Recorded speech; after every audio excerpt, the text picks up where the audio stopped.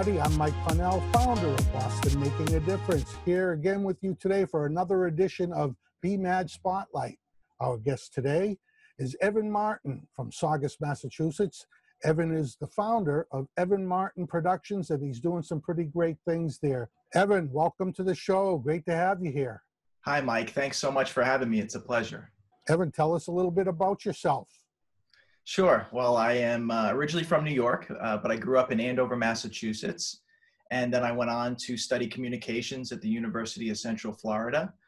Started my career in hospitality, and all along the way have had a relationship with music and video production as I was working in and out of studios and just always looking to develop that skill set as I grew through the communications world. And it's really come together for me in so many different ways, and I'm so excited about where it's going from here.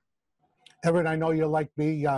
We're in the video production world, and we were pretty harshly affected at first by the shutdown and everything from the pandemic. Tell us a little bit about what you've been doing to keep business going during this time. Sure. Thanks, Mike. Actually, for the past so many years leading up to the pandemic, I had been doing a lot of traveling around, and I was doing a lot of commercials and just different kinds of segments, live events, both webcasting and recordings for on-demand trainings. And so what happened is I started to get have a lot of people reach out to me, past clients and new clients, especially through a company that I've really grown with and branched out with through the years, which is Art Cassidy Seminar out of California. So I really appreciate Karen from Art Cassidy as well. But the bottom line is a lot of people started to come to me after the relationships that we've built over the years, both teachers, instructors, and trainers, and just different kinds of leaders, but also audience members and other people that were really looking to take their platform and bring it into the virtual world. And they were just kind of scared of it, or, whatever the circumstances were. But what I noticed is there were people of all different levels as far as their experience and different computers, different programs. So I really wanted to take my knowledge and my experience and to start to develop a program that could just help people, just in many different ways, get acclimated to the virtual world. And so that's really what I've been doing. I still offer, as I did before, portable setups and all kinds of different ways to bring my studio out to the people. But especially for some time there, that wasn't even possible. So again, it was just a matter of finding a very universal kind of simple way and a simple approach to help guide these people that needed help. That's great. You have to adapt, right? You have to pivot and go with the flow. So tell me, we talked on the phone for a little bit last week.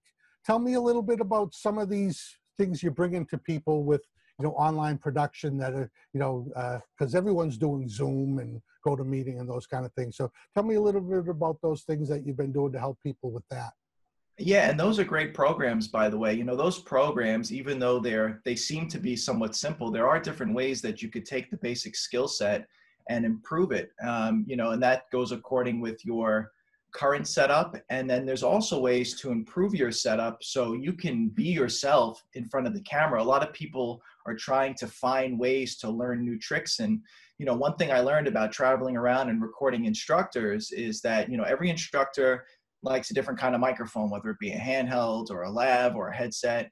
Some like to sit down, some like to stand up. As you know, Mike, there's ways to make people feel comfortable by making them feel themselves. So, and then another thing is the program itself is guided in a way that it's kind of step by step to begin with just eliminating the biggest problem that people are having, which is their internet connection. So, we begin with just understanding what your current connection is. If you need to improve that connection, especially the upload speed, because that's what you'll need to improve when it comes to showing video content, which is a great way to really impress your audience, even through a Zoom type of a meeting or event.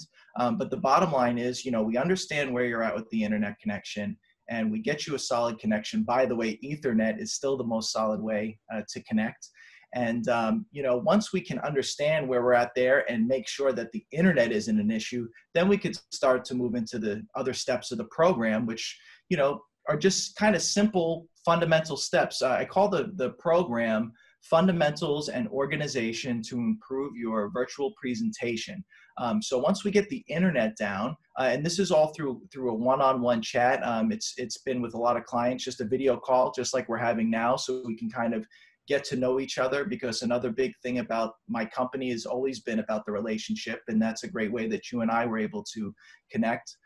But once we get to know each other and get to feel comfortable with each other and find ways to, you know, eliminate the real serious issues, which actually are not that hard to eliminate, then we could just go into some basic ways, you know, whether it be lighting or a tripod, you know, even people that are using their cell phone to do everything. If you put that cell phone up on a tripod, and if you get some nice lighting, even if it's natural lighting, you know, it can make a huge difference. And also with the cell phone, that's a built-in microphone. So we have, you know, our laptops, our cell phones that have, you know, some of these new things that you could purchase that kind of have everything built in together. But, you know, if you have a built-in microphone, you have to understand you have to stay close. So that works well for if you're someone who's sitting down doing your teachings, trainings, or running your meetings, or whatever else you're doing.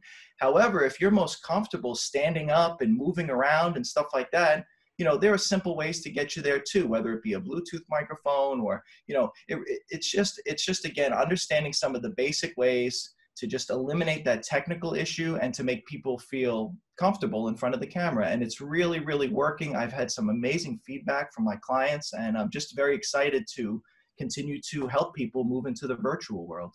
That's awesome. You know, there are a lot of, you know, tips and tricks that you can share as a video professional just to make, you know, pictures look better. I know one of my pet peeves that I have with, you know, people when I've got them on a Zoom session is they've got a window behind them, or their head is at the bottom of the screen and they've got, you know, 3 miles of the ceiling above their heads in the video. And, you know, so just framing the picture, you know, being close so you can hear, and you know, avoiding backlit situations, and, you know, getting a little table lamp that helps with front lighting, you know, all those kind of things can really help, you know, make the video look better. So maybe you can give us an example of a client you helped and, you know, put together a nice Zoom or GoToMeeting type production for them.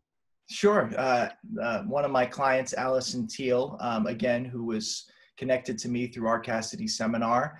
She came to our Cassidy basically explaining that she had her first big event coming up that following Saturday, and she was really nervous because she's never really done anything with, you know, in the virtual world, but she is an incredible trainer and instructor, and she's been doing it for years. And by the way, she's over in California. I'm over here in Saugus. So, you know, just being able to connect the way we did was incredible.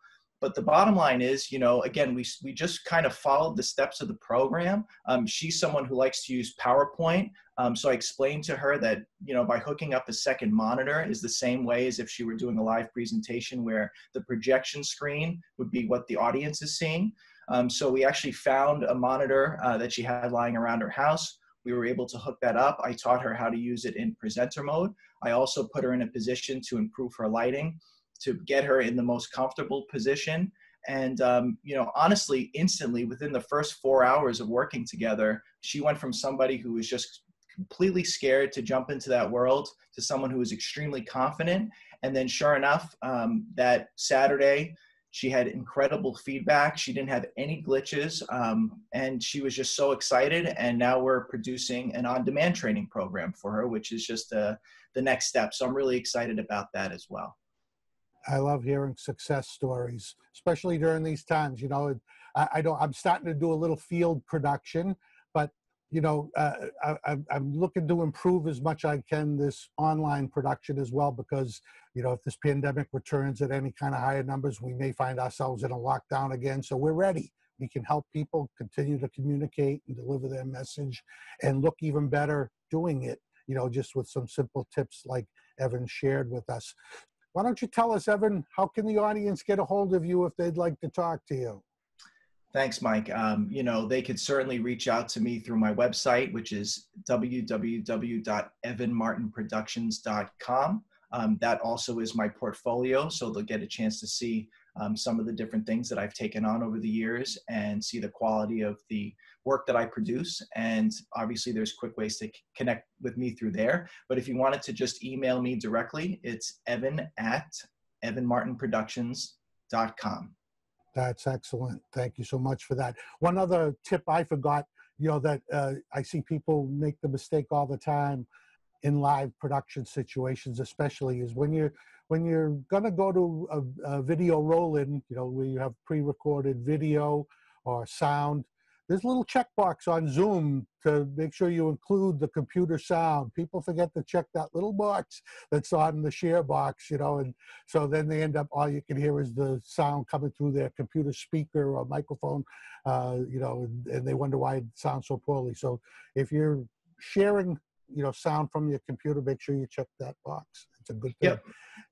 Evan, any last things you want to share with us?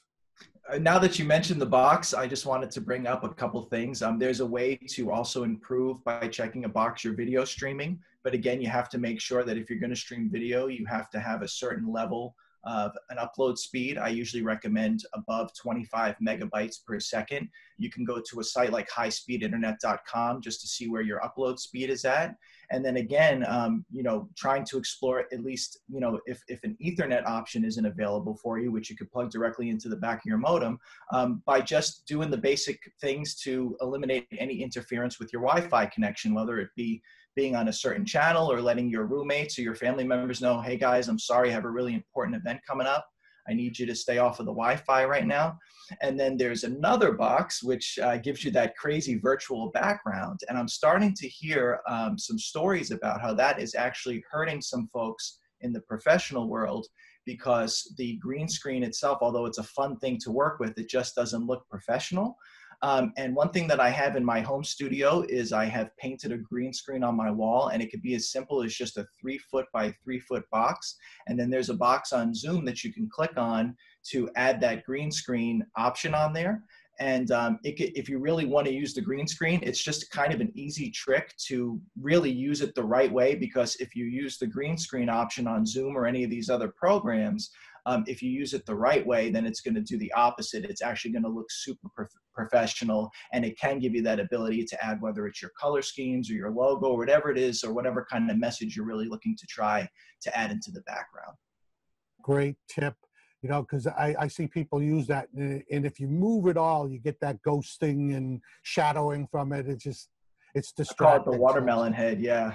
Yeah, it's just, I tell people all the time, just get a nice looking background at your home or office, and, avoid windows.